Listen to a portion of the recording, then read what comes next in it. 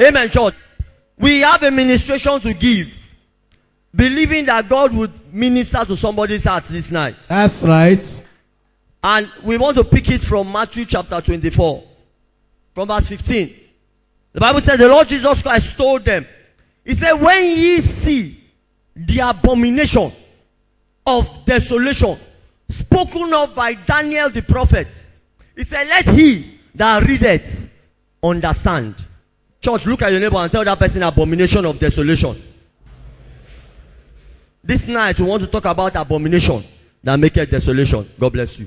Praise the Lord, church. Hallelujah. Praise the Lord, church. Amen.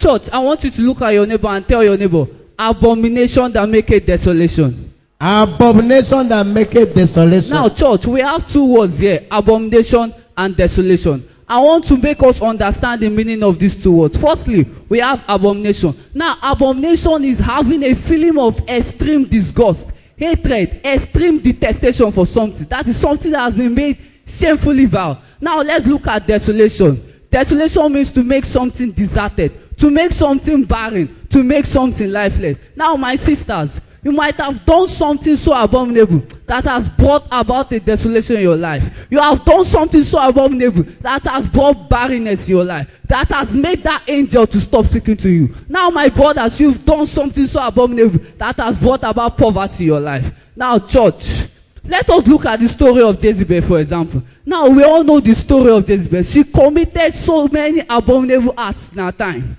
Now, church, what was the desolation that was brought upon her? She was thrown down, and yet she was eaten by dogs. That was a very strong desolation. Also, let us look at the story of Ahab. We all know the story of everything abominable he did. Even went to marry an outsider, which we know is Jezebel. Now, church, a very strong desolation was also brought upon him. Now, I want us to look at the condition of this world today. In Galatians 5, from verse 19, we all know 18 works of the flesh were listed there, starting from adultery. We have fornication, we have lasciviousness, and so on. Church, praise the Lord, church.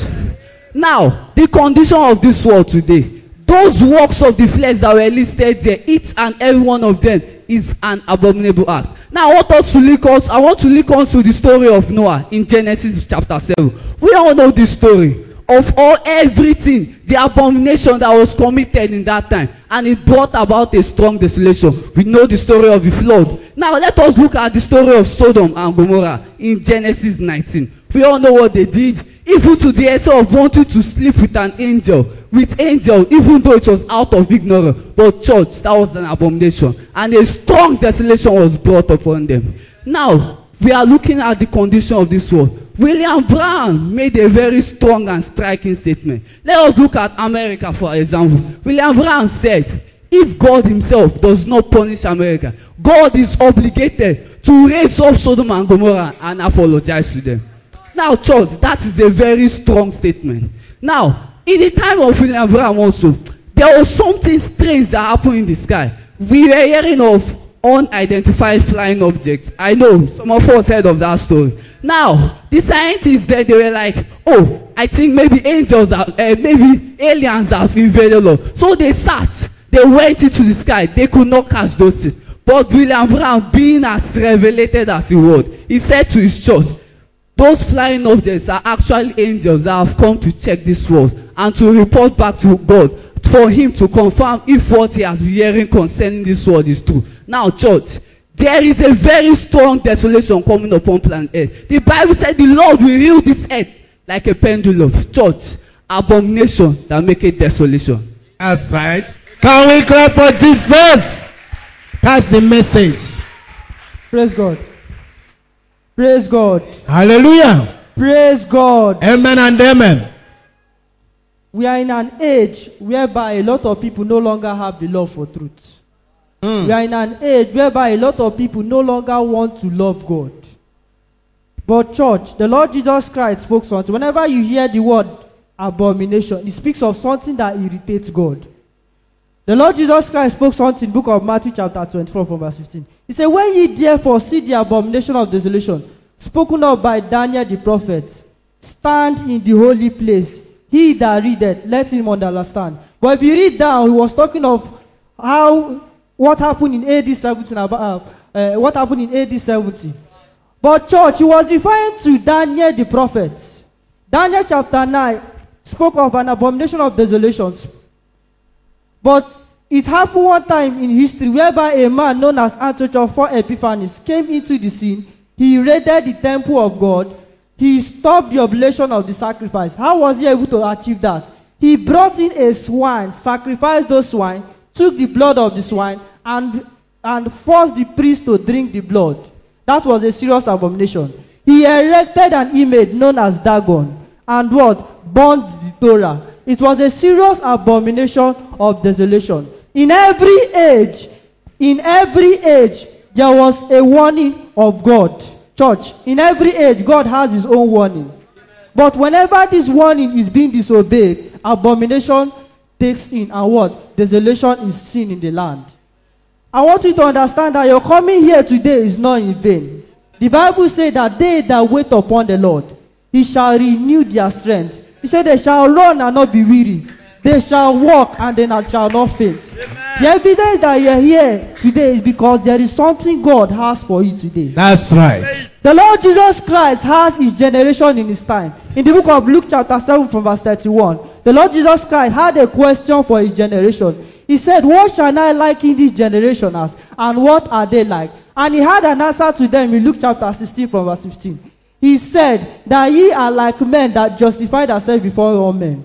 But God knoweth your heart. That which is highly esteemed among men is an abomination in the sight of God. A lot of people today, they have highly esteemed fornication. They have highly esteemed homosexuality. They have highly esteemed bestiality. They have even esteemed lesbianism. That is what we see in the church today. Apostle Paul had the generation of his own time. And he prophesied something in the book of 1 Timothy chapter 4. He said, the Spirit speaketh expressly, that in the latter time some shall depart from the faith, giving heed to seducing spirit and the doctrines of the devil, speaking lies in hypocrisy, having their conscience sealed with a hot iron. A lot of people, their conscience have been sealed with a hot iron, that whenever you present the truth to them, they will no longer hear it. Why? Because their conscience has been sealed. They no longer love for the truth. That is why when you tell a woman that a woman should not preach nor usurp authority over the man, their conscience has been sealed. They no longer want to hear the truth. Abomination that maketh desolation. That's his description. Clap your hand for the youth contenders.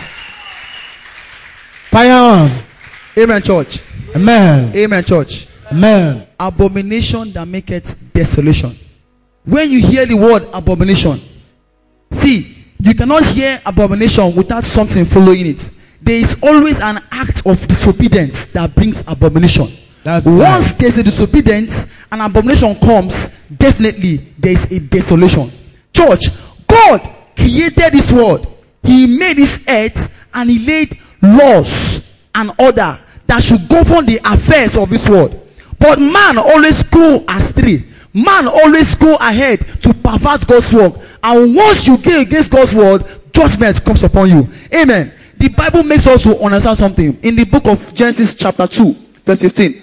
God placed man in the Garden of Eden to keep it and to dress it. But church, in that same Genesis chapter 3, it said that man disobeyed. Man sinned against God. And man died that day. See, that same act of disobedience. Church, this same act of disobedience took the children of Israel into captivity. How do I know? The children of Israel, according to the book of Daniel chapter 9, verse 2, Daniel understood by books. Which books? The books of the prophets. In the book of Leviticus chapter 25, verse 3 and verse 4, Israel, they disobeyed God.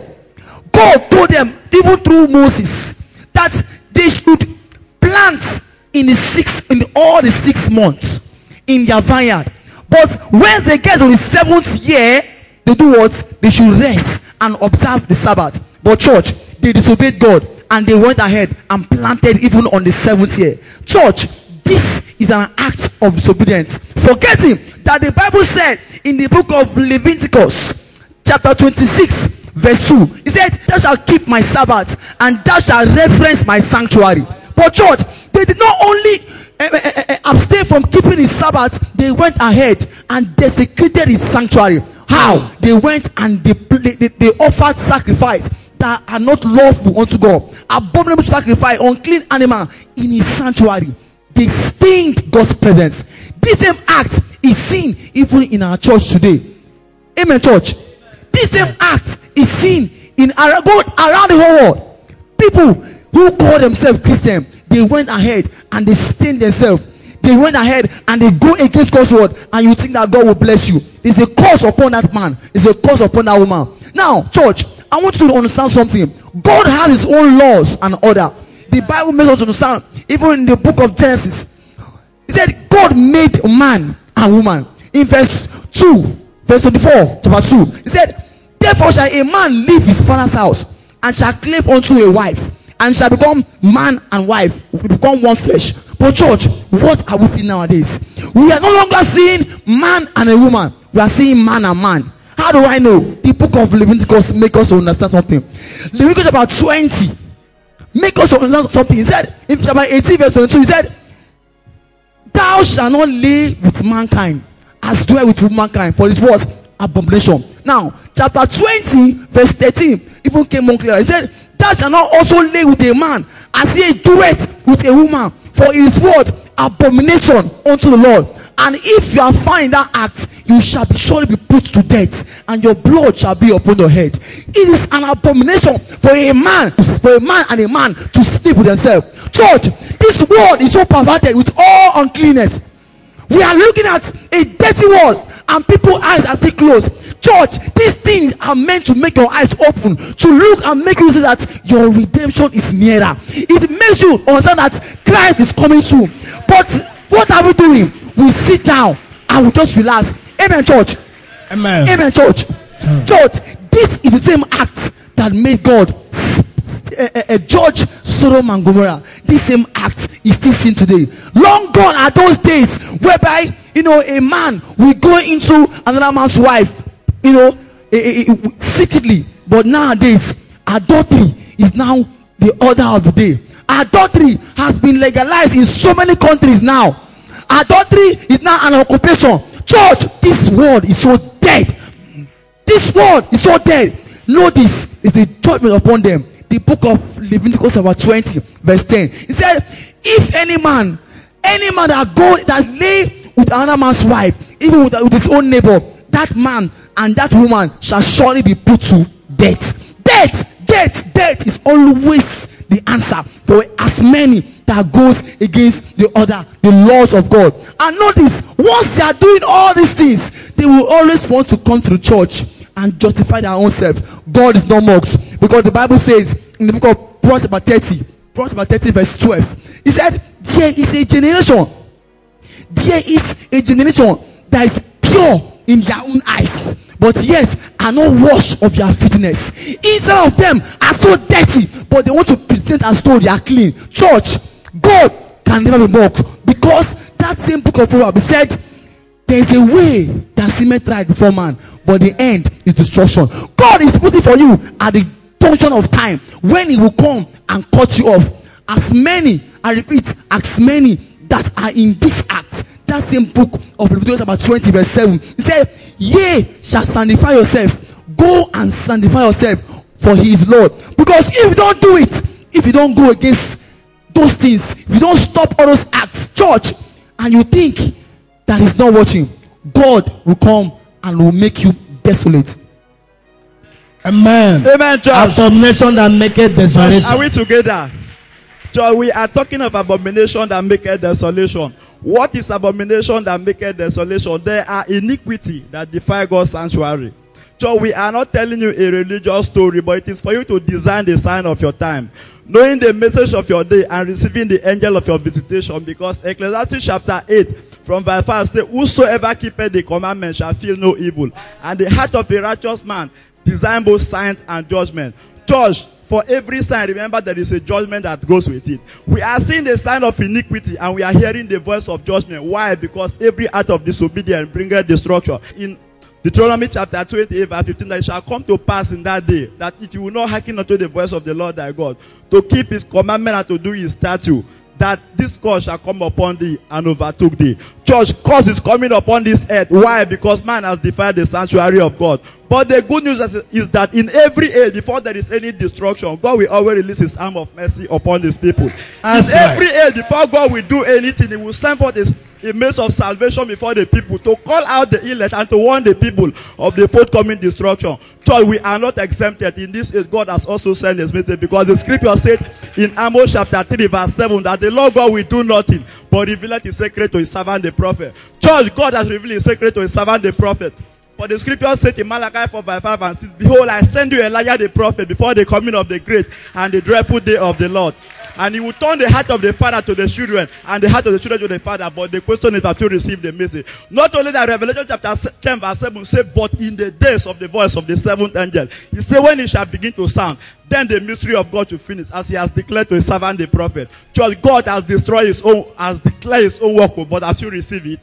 So we are talking of abomination that maketh destruction. God has also sent his own messenger to call us out of the destruction. But how many have received the message? For Isaiah 53 verse 1 says, who has believed our report? He said, then to whom will the arm of the Lord be revealed? Church, you must believe our report tonight before the arm of the Lord be revealed unto you. And what is the message? The message in Revelation chapter 18 verse 4, he said, come out of her, my people, and don't be a partaker of her sin. Church, come out of what? Come out of worldliness. Come out of immorality. Come out of fornication. He said, then that dwell such things shall be destroyed. Sister, have you come out of that immorality today? Are you still keeping a boyfriend in the church thinking you go to heaven? You can never mock our God. Amen, church. Church, are we together? Are we saying something? We are talking about fire on, fire on. The price you must pay before you go to heaven. And that price in this age is to come out of all manners of immorality. Because that is the same thing that the wrath of God is revealed upon the children of the wicked. And for us to be saved, we must come out of them. Amen, church, are we together? Church, and the Lord Jesus Christ said in Revelation chapter 3 verse 20 that, behold, I stand at the door and knock. If any man will open his heart, I will come and sup with him. Church, is coming to knock on the door tonight. Have you opened your heart for him to come and sup with you? We have a message in the land, but how many have received the message? Church, and another thing I want us to understand is that, why does the devil bring all these devices upon the people? Why does the devil bring immorality upon the people? Does it mean he benefited anything from what we are doing? No, one, it is to deceive the people. You know why? The scripture said in Daniel chapter 12 verse 10, he said, many shall be purified in that day. The wicked shall do more wickedly, but the wise shall understand. That is my emphasis. You say the wicked shall do more wickedly, but the wise shall understand. And in the book of Matthew chapter 24 from verse 12, what did he say? He said, because iniquity shall abound, the love of many will wax cold. Church, it is because iniquity will abound, therefore we want to weaken our code. But then we should not allow that our love to wax cold, because it is he that endureth to the end that shall be justified. That is the message of the hour. Amen, church. Amen. Amen, church. We are talking of abomination that maketh destruction. And these are the sign of judgment. Destruction is coming upon this earth, but where would that destruction meet you? Abomination that maketh desolation. Amen. Clap your hand for Jesus. That is youth contenders. Amen, church. Amen. Abomination that maketh desolation. When you hear abomination, it is something that nobody likes to hear. One of my pastors told me, one of my daddies, he said abomination is even worse than when you say sin. He said the Igbo people, when they hear abomination, it changes their mentality. Am I saying something? It's not just the Igbo people, all nations. Abomination that maketh desolation. Church, there is something that God hates, and man is calling it a normal thing. One man of God of a big church, he said masturbation is not a problem. It is a habit that you can stop. Now, a man of God called it a habit. God's word called it abomination. Which one will you pick? The man of God or God's word? That same man of God, he said that having a tattoo on, that the scriptures does not condemn your tattoo. That is, nowhere in the Bible says you should not have a tattoo on yourself. But church, Leviticus 19:28 tells us that thou shalt not have any marking upon yourself or print anything on your flesh for any reason. I am the Lord. It is not in God's word. But that is an abomination. But another man is calling it a normal thing. That Christ came to fulfill the law. Therefore Christ has covered all that up. Church, Christ came to fulfill all the ceremonies in the law. But as far as the commandments are concerned, it is still happening till date. If you don't keep it, God will judge you for it. Abomination that maketh desolation. I want to look at something today, because we live in a generation where all manner of things goes on, and it all started because of a particular woman in the Bible. Matthew chapter 13 verse 33. The Lord Jesus Christ told us, he said the kingdom of God is likened unto a woman that took leaven and hid it in 3 measures of meal until the whole was leavened. What is leaven? It is yeast. You add yeast to flour, what will happen to that flour? What happens to the flour? It becomes bigger than what it is. Yes, no wonder when a man begins to drink alcohol, the evidence of his alcohol is the size of his stomach. That's right. Yes, the bigger the stomach, the level of alcohol that he has taken. The moment you see the stomach, you know this one has gone into sin so much. Amen, church. Church, what I am trying to tell us is that abomination brings desolation. And the Lord Jesus Christ told us that this particular woman, Revelations made us understand who that woman is. Revelation 17, John the Baptist, or John the Beloved rather, he said, and one of the 7th angel took me and said, come and I will show you the judgment of that great whore, which seated upon many waters. The Bible said, and the woman had committed fornication with the kings of the earth. The question is, how did she commit fornication, and who is a fornicator? Is somebody following me? Is somebody following me? I want to let us know who a fornicator is. If you ask our sisters, who is a fornicator? You say, well, a fornicator is anybody that sleeps with a man that is not a husband. Is that not your definition? Now let me tell you the Bible's definition of who a fornicator is, attached to what you know.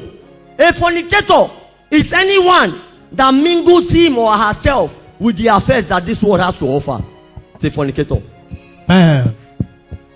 Timothy 2 verse 4. He said, no man that warreth entangleth himself with the affairs of this world, so that he might be able to please him who has called him to be a soldier. That's the scripture. It's either you are a fornicator or you are not. Somebody will say, oh, I don't have a problem with my short skirt.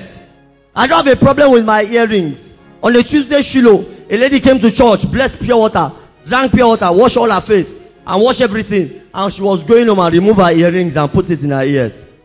And I looked at her. I said, well, this one did not know why she came to church. Church, is somebody paying attention? There is God's righteousness for every age.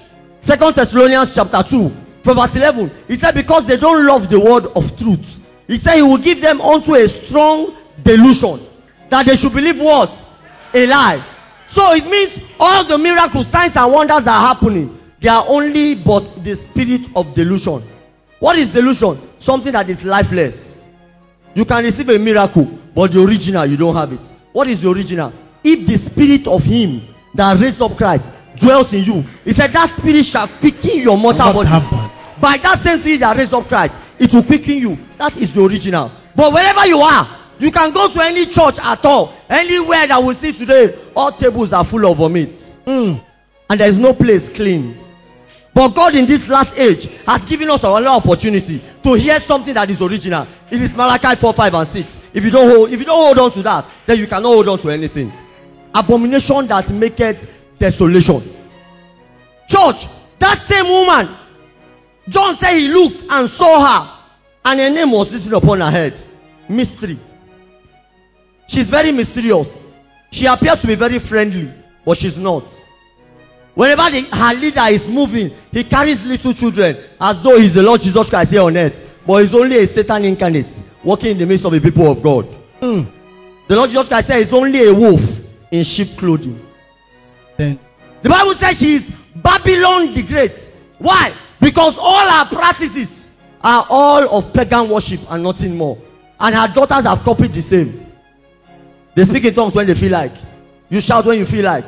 Apostle Paul said in 1 Corinthians 13 from verse 1. He said, though I speak with the tongues of angels and have no charity, he said, I'm but a sounding brass and a tinkling cymbal. Empty drums make the loudest noise. I'm not in it. Church, he said, the woman had a name also written upon her, the abomination of the earth. That is who she is. And she's no other than the Roman Catholic Church. And she has so many daughters hanging outside there. And because of all the abomination, desolation is hanging upon this earth. Amos 5 verse 18. He said, woe unto that man or that woman that desire the day of the Lord He said the day of the Lord is darkness and not light. It's like when a man is running from a lion and a bear met him. Or that man, he was trying to run away from a serpent. And while he put his hand on the wall, a scorpion beat him. Did that man escape? Am I talking to somebody? Did that man escape? He met a worse punishment than what he had ever imagined. It is abomination that brings destruction. Judgment is hanging. There are two kinds of calls. Praise God, church. Man. There are two types of calls. Whenever you say God call you, God call you. Indeed, God calls you, but there are two types of call. The person that God call and the person that call God. Church, did you hear what I said? The person that God call and the person that call God. The person that call God will justify himself and will glorify himself. The person that God call, Romans chapter 8 from verse 28. He said it for no, we did predestinate to be conformed to the image of Christ. And in verse 29, he said, for whom he did predestinate, him he called. Whom he called, he justified. And whom he justified, he glorified. So the evidence that God calls you is that he will justify you and he will glorify you. Church, that is the evidence. The abomination that maketh desolation, that is what we are talking of. Romans chapter 1 from verse 18. He said that for the wrath of God is revealed from heaven against all unrighteousness and all ungodliness, for those that hold the truth in unrighteousness. A lot of people are holding the truth in unrighteousness. They believe that they are servants of God. Why? Because they have the anointing of God. But the Bible says that we should make our calling and our election sure. Touch your neighbor and tell your neighbor, make your calling and election sure. Sure. Say it again. Make your calling and election sure. Make your calling and election sure. Revelation chapter 3, let us know the estate of the church today. The Bible says that they are miserable. He said they were proud of what they have. They said they have need of nothing. They are increased in goods, that they are rich. But the Bible says that they were what? They are wretched, they are miserable, they are poor, they are blind, and they are what? Naked. That is the estate of the church today. Today, you see the church, they are naked, they are miserable, they are poor. Why? Because they have no need for the truth. Why? Because they love iniquity more than God. But church, I want you to understand that whenever you come into the presence of God, no matter how you come, let me tell you, there are a lot of you sitting down here today, your heart is not right with God because of what you did, because of the thing you did. But church, anytime you come into the presence of God, just open your heart. He, God, is waiting for you. He said he is knocking at the door of your heart. Only if you open up, he's ready to receive you. Amen, church. Church, clap for you, contenders. Amen, church. Amen. 2 Thessalonians from verse 12. He said, because they have not love for the truth, they have pleasure in unrighteousness. What is unrighteousness? It is not standing in the right path with God. Am I correct? Am I right? In every generation, God has a standard for righteousness. Let's look at the days of Paul. God had a standard for righteousness. The Bible said in Acts chapter 5 that the people of the world esteemed the church very high, that nobody could come and join them. Why? Because if you're a sinner, you come in, you will fall dead. But today, who esteems each other? The same practice is happening in the church. It's automatic. That's what is happening outside. And a man made a statement. He said the world has become more churchy and the church has become more worldly. And that is the truth. We have so many worldly people sitting down. And outside the world, we have so many churchy people walking up and down naked. Why? They hold on to righteousness. They have pleasure in it. And for God's standard of righteousness for this generation, our sisters, whether you like it or not, it is thus says God's servant. It is thus says the word of God, both written and spoken. And two is a witness. Am I correct? He said to his daughters, do away with your earrings, bangles, necklaces, and all the painting that you have. That it is a problem we talk about. Something that should not be a sermon has become a sermon. Am I saying something, sisters? Sisters are answering. We have an understanding that as you grow up, your clothes should grow with you. Am I correct? Every brother, man or boy, sitting down, as you grow up, your trouser length grows. Correct? When I was small, I was wearing 38 inches long. Now that I am tall, I'm wearing 41. So it means that it has increased. But our sisters, the longer they go, the shorter the skirt. It is a big problem. And church, it is not to entertain anybody, but rather to make you know that the foundation of God standeth sure. Having this seal, God knoweth them that are his. Let they that name the name of the Lord depart from iniquity, and God will bless your hearts in the name of Jesus. Amen. Can we clap for our youth contenders? Abomination that maketh desolation.